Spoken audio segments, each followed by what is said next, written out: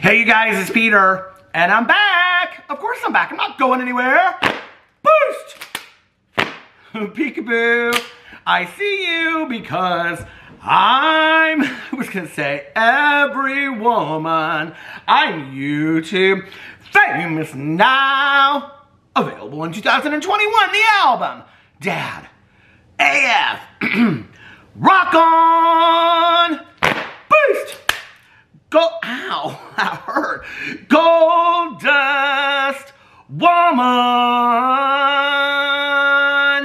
Woo! How are you guys doing today? It is currently 11:07 p.m. Eastern Standard Time on Saturday evening. I just got back from dinner, and I thought I'm gonna sit down and film a video because tomorrow I will be busy with my sponsor all day. I'm very, very excited about it. We're gonna be doing a little bit of inventory and stuff, so I thought I'm going to pre-film a video for tomorrow. And I asked you guys, what should I talk about today on Saturday? And I also asked, hold on a second, let me get into this.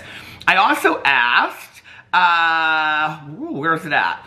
Okay, James video filmed, because I filmed that video earlier today. What are other things you'd like to hear my opinion about? So I thought I would go in here and let you guys know some of my thoughts and some of my opinions about, I'm like getting caught up and all this. This is why I don't get on the Twitter. Once I get on here, I'm like, oh my God, and this and that and whatever.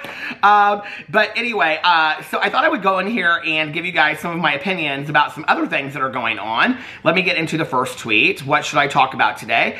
It has 65 responses to it. So you guys, I'm literally just gonna go through here and just tell you guys what people asked about, and I will give you my responses. I mentioned this yesterday, but Charles said, it's the Pokemon 25th anniversary. So, I mean, there's that. So, Charles, I don't know anything about Pokemon. I don't know much about clothes, but my hair looks fierce. Okay, let's see what else other people are asking me about. Katie said, can you read us the Lonely Doll story featuring Jeffree Star again? I mean, I could if you really wanted me to. Once upon a time, hold on a second, where is she at? Once there was a little doll. Her name was Jeffree Star. Here she is, right here. She's so sweet, isn't she? She lived in a nice house and had everything she needed except for a brand new wig. She was very, very lonely, so she called her good Judy here by Jay and she said, please come over and play. I'll pay you lots of money and give you free makeup because I don't have anybody to be my friend anymore. And so Hair by Jay came over because Hair by Jay didn't have any friends either. All right, let's get into the next question. Let's see. Trisha Paytas calling out James Charles. I talked about that yesterday. Let's see what else. Okay. I don't know how to pronounce this person's name. Keep the same energy. Everyone was on Shane for making horrible, disgusting jokes. With James Charles, there's proof and 2 victims may, okay, not to mention it's presently happening. Keep the same energy, babe. Love you, Peter. So I addressed that in my video yesterday. But I will say, even with like the Shane situation, I only kind of like reference those topics. And if you go back and you watch my videos, I did discuss what was going on, but only in kind of reference. So I do feel like I'm keeping the same energy, but thank you for that. Okay, let's see. Another name I don't know how to pronounce. This may sound silly, but maybe you can talk about what board games, card games you used to play. Not sure if you still play board or card games with friends and family, but that would be interesting. What was the game that we played last weekend? We played, it's the one where you have like the card and it, well, Cards Against Humanity we have right over there. But it was the one where you have to sound, incoherent. That's what we were playing. I used to love Apples to Apples. Let's see, what else? I love card games. I grew up playing cards, if you don't know. I mean, this is kind of a sad but a funny story. So I talked about this on my vlog a lot, but my grandma, actually tonight I was talking to a friend of mine who is a documentarian about the fact that my cousin Caroline and I actually want to do like an investigation on trying to find out more about my grandma. We found out after my mom passed away that my grandma had actually gone to prison twice for embezzlement. And there's all these kind of like family secrets around it and things like that. So I was talking to him about the possibility. He was very intrigued by the story. He was like, oh, this would be really, really interesting. So anyway, when I was growing up, my grandma played cards like nobody's business. business. She could deal, she could do tricks, and I always thought that my grandma maybe had learned it as being like a dealer in Vegas or something. But no, I think the truth of the nature is she was playing lots of cards up in the pen is the true story. Okay, let's see. What else? Hold on a second. I still use a mouse, and my mouse is not working so great. Okay, hold on a second. I need to replace the battery. Okay.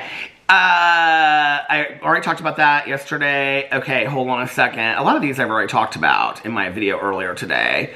David Dobrik is not YouTube's nice guy. I'd really like to know your thoughts on many of his former squad members coming out and discussing the allegedly abusive, toxic environment he creates and created. I don't know a lot about the whole David Dobrik situation, honestly. Since my watching YouTube over the years, David Dobrik is not anybody that I find interesting whatsoever. He is... why is Lauryn Hill trending? Oh my god, I love Lauryn Hill. Why is she trending? Please don't tell me. What's going on? I'm confused.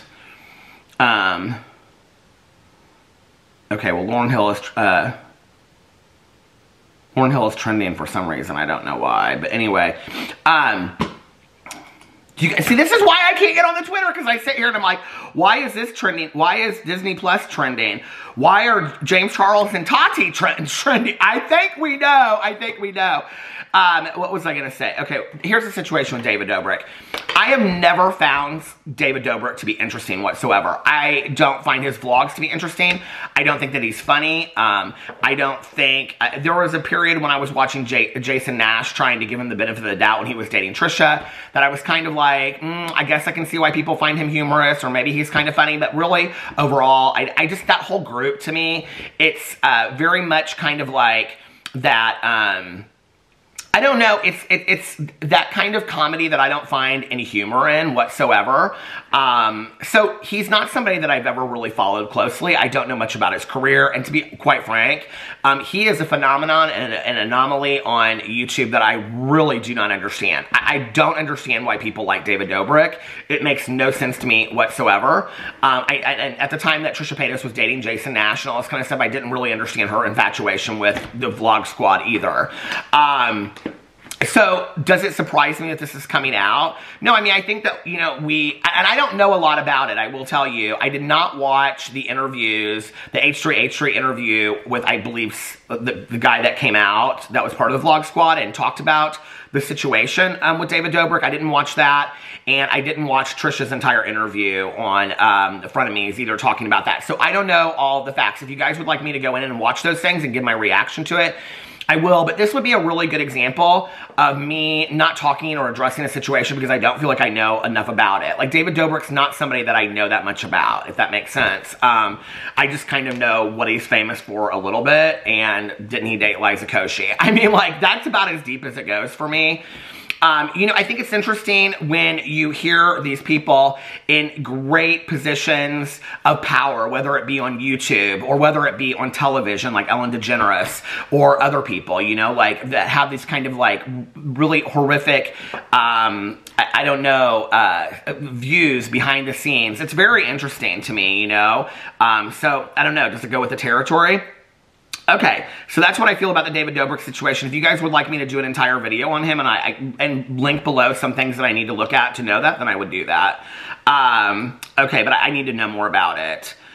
Let's see.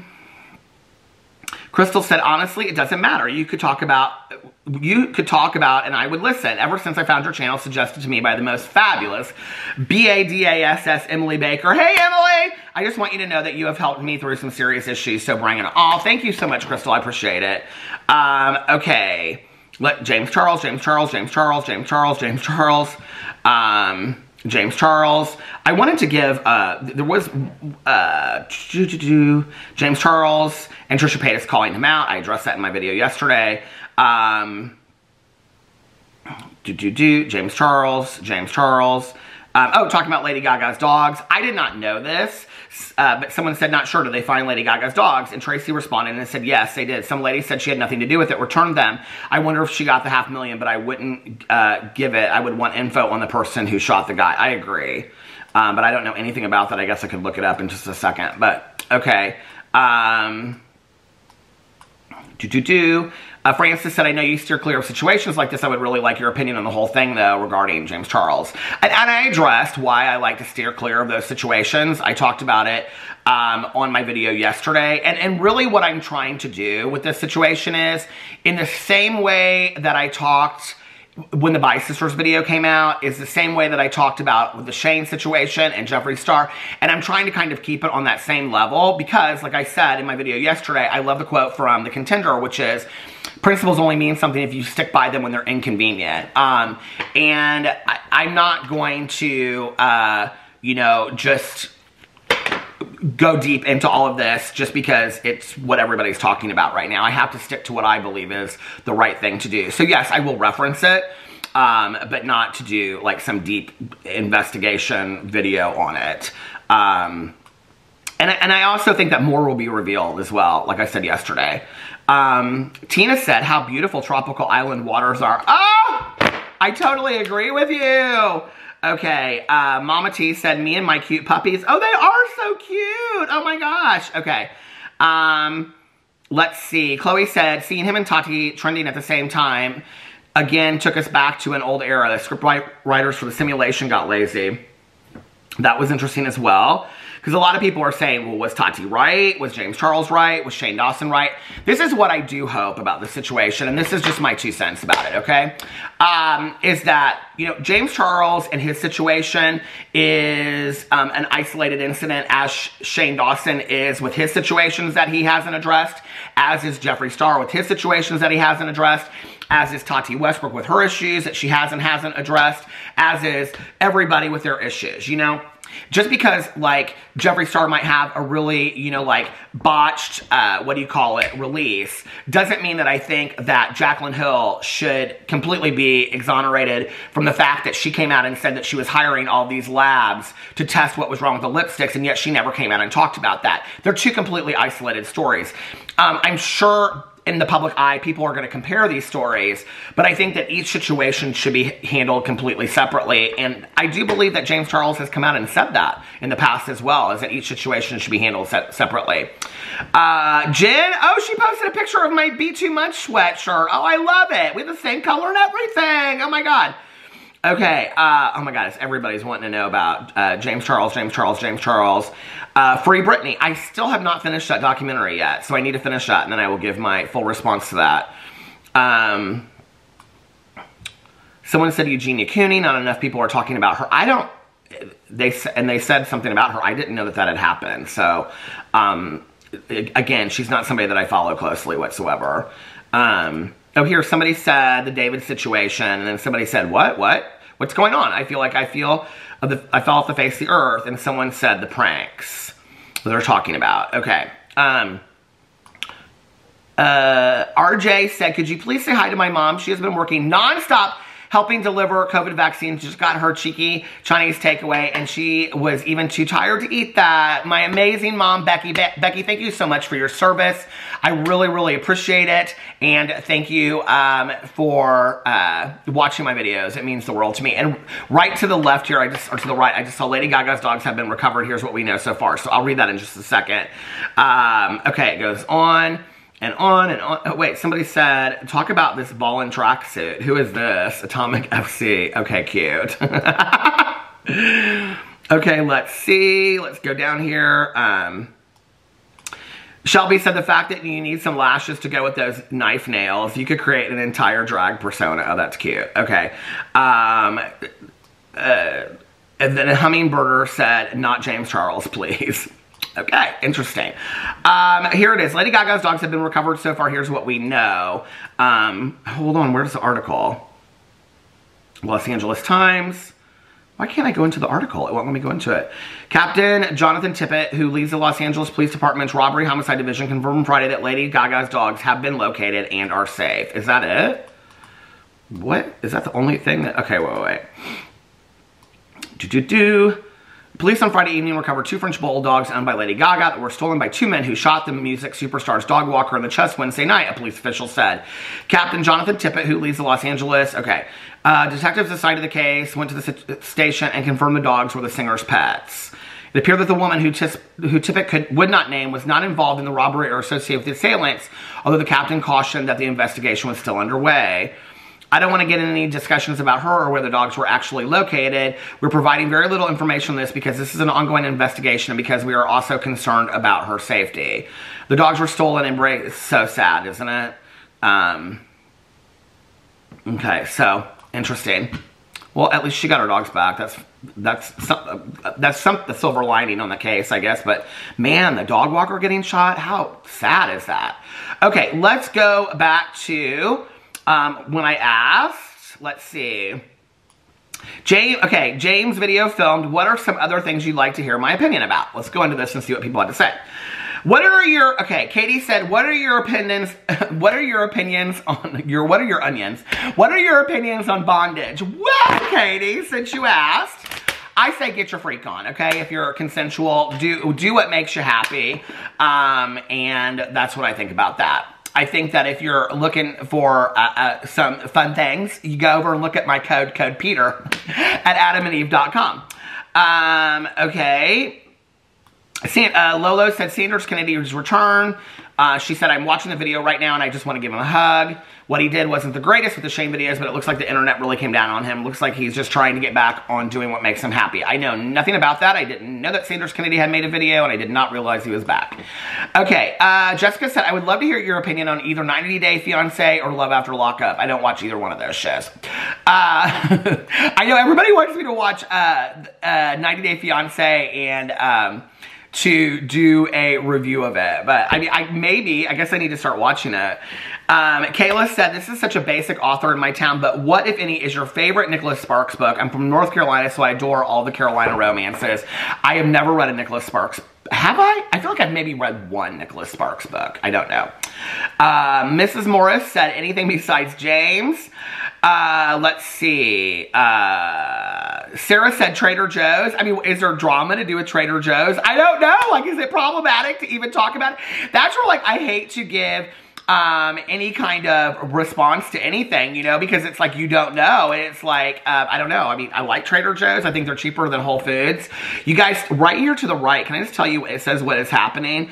And underneath Disney Plus is Gabbie Hanna. This is trending in the United States. Creator Gabbie Hanna responds to accusations of ableism after replying to a tweet asking how folks feel about tone indicators, clarifying she was telling her fans they don't need to specify.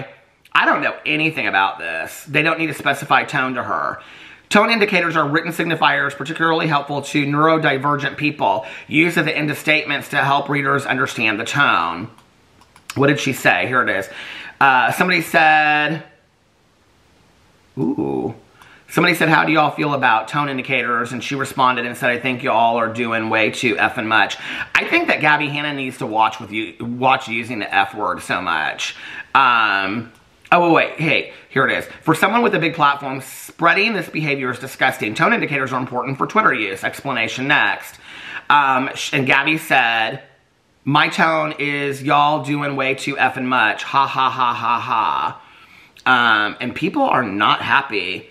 Okay, tone indicators are mainly for people who are neurodivergent, etc., in order for them to better understand how this is all from somebody on Twitter, better understand how someone's tweeting using SRS, J, gender, etc., can help them know what tone is used and how they should interact. Gabbie Hanna called it doing too much, which is unfair. Number 2, this isn't Gabbie's first time being problematic. A few years ago, she goes on. Number 3, Gabbie has always been extremely toxic, and over the last few years, more and more content creators have come out and told their stories. Number 4, Gabbie Hanna has always played the victim online in her... Okay, that's I guess, a perception, an opinion.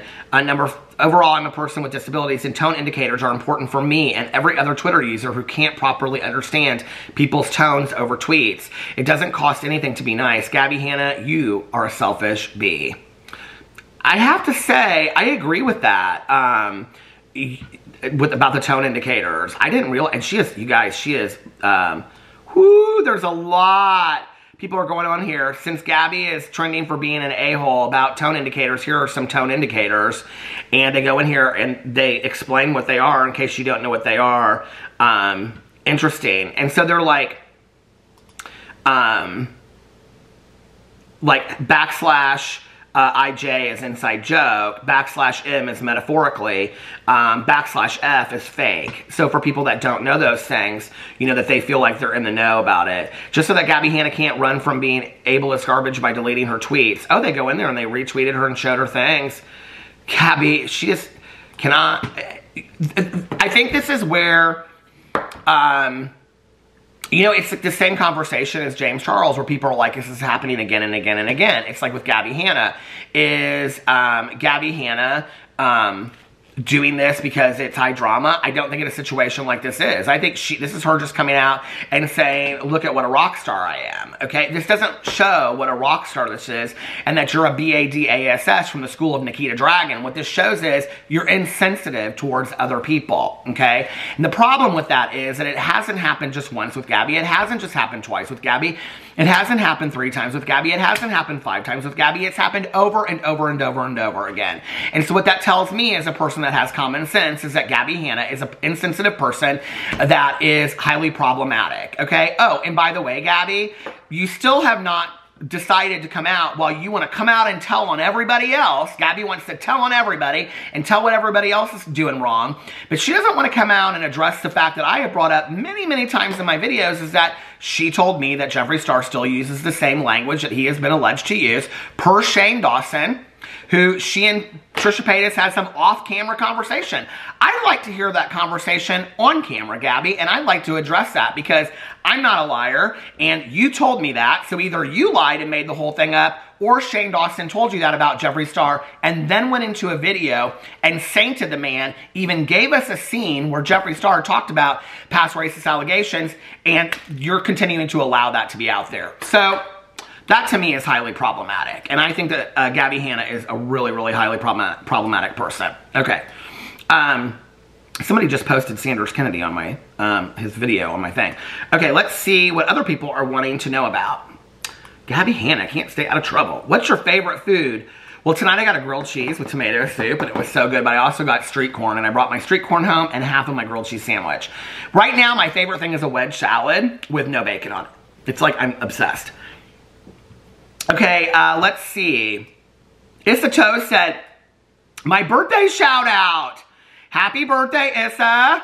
I feel like I shouted your birthday out a couple days ago, but maybe I'm wrong. Okay. I love when people come to me and they say, this has happened to you guys a couple times too. They're like, I know you're busy, but it really would have meant a lot to me if you gave me a birthday shout out. And I'm like, I did give you a birthday shout out, which tells me you watched my video. Because if you had watched my video, okay, because I came prepared. So if you had watched my video, then you would have known that I gave you a birthday shout out. And I usually just message them back and I'm like, I did. And then they like, don't say anything in response. And I'm like, well, sorry, you know. Okay, what are your thoughts about pineapple on pizza? I absolutely love it. It's like my favorite, pineapple and onion. Back in the day, I used to get pineapple and sausage. But now that I'm a vegetarian, I get pineapple and onion. Lowe said, randomly, I'm reading Mommy Dearest. Ever covered a decades-old drama? I would love to. I would love to sit on here and talk about Lana Taylor and, Lana Taylor, that's not her name, Lana Turner and her daughter and that whole true crime situation. I'd love to talk about, you know, Christina Crawford, Mommy Dearest, Joan Crawford's daughter. But who'd watch it? Nobody cared. That's why my favorite book of last year was The Seven Husbands of Evelyn Hugo. Marie said, David discussing Dobrik and what he did to Trisha. They literally have him on tape. Like I said, if you want me to look into that more, I will. Sam said, are hot dogs a sandwich? Absolutely never. Hot dogs are in their own world. And Katie said, I think hot dogs are a cross between a sub and a sandwich. Katie, I love you, dear, but I think you're delusional. Okay? I have never in my 48 years ever thought that a hot dog was a sandwich. Did you ever, okay, if somebody said to you, hey, you want a sandwich? And you're like, yeah, are you thinking like mayonnaise, mustard, turkey, you know, cheese, or are you thinking a hot dog? I never thought of that. These are the things that get me riled up. Okay, Sasha said, I would love for you to eventually review Bretman Rock's new MTV show. And Chris said, I really like Bretman. I do too, and apparently I always mispronounce his name. Hold on a second. He and Manny were going at it today, and I was going to talk about this in my video earlier. This was so funny. I like Brett too, and I didn't know that he had an MTV reality show, and I was actually going to start watching it, and I haven't yet because there's so many other things. Okay, so Brett tweeted out earlier today, y'all can call me just Brett for now because I have no man, and they put all these crying emojis, and Manny responded and said, same, just call me NY because there ain't no man and Manny over here. Manny, first of all, that's dirty. Second of all, Manny, I've been trying to find you a man, and you know that. You know, Manny, I've been trying to find you a boyfriend forever now. Where are we at on time? Oh my God, this has gone long. Okay. Let's see. Social media is not a place to meet anyone, especially if you're a well-known YouTuber and your name is James Charles. I agree with that. Okay. Let's see. David Dobrik, Jason Nash, and then Chris responded, okay, that was from Shanna, and Chris said this, why isn't anybody but H3 talking about this? And Shanna said, I mean, today he did just say he doesn't like talking about allegations like that. That's why I don't. But honestly, with that situation, I don't know enough about it, you guys. And I don't feel comfortable getting in a video. I feel like it's negligent to get in a video and start talking about something that I literally have no clue, you guys, about. So I need to go in and do a little bit of my investigations about that, deep investigations of the world. Okay, Laura said, different Real Housewives of Salt Lake City fights and whose side you're on. Jen versus everyone. Well, okay. I had kind of lost favor for Jen until I was talking to my good Judy Tanya about it. This whole Gabbie Hanna thing over here trending in the United States is just like, I mean, it's crazy to me that James Charles is not trending anymore, but Gabbie Hanna is for that. It's like, okay. All these YouTubers are just like, can we just go back and reset the clock? Like, I mean, they are all so problematic. Okay, I loved Jen when the whole season started. Then it just seemed like she was fighting everybody. But then I was talking to my friend Tanya about it, and Tanya's like, I really feel sorry for Jen. And then I kind of started feeling sorry for Jen. I really like everybody. There's something about everybody on the show that I like. So let me just say that. And Chris said, I'd be so over this, or all over this. Peter, please do this. Real Housewives of Salt Lake City is seriously awesome, and wowzer, for a first season, the girls brought the goods. And I agree. They really, really did so well in their first season, and I'm so impressed with it. And the reunion did not disappoint. The reunion was fantastic. Okay, let's see. Do you like chocolate milk shaken or stirred? I like to buy it at the gas station, so I don't have to, I don't cook. Anyway, I'm going to end it there. Let me know what you guys think in the comment section below. If there are certain videos that you want me to make and you'd like me to go in and do my research on it, please let me know, and I will do that, and I will watch the videos and come back and give you my response on that. As a drama, gossip, tea commentary channel, I will tell you what I think about all of that, but I wanted to do kind of like a light-hearted video over here today. So anyway, I love you guys very much. I hope you're enjoying your Sunday. Sunday is my favorite day of the week. I use it to kind of like renew myself and rejuvenate for the week ahead, and trust me, I'll be doing a lot of that, doing inventory today. If you don't know what inventory is, it's where we evaluate our lives and take a look at what's our part in all of this stuff that's going on so that we can become the best versions of ourselves. And if you have any more interest in it, just Google 4-step inventory and you can find out more about it. But anyway, I love you guys so much, and I will see you tomorrow. Bye.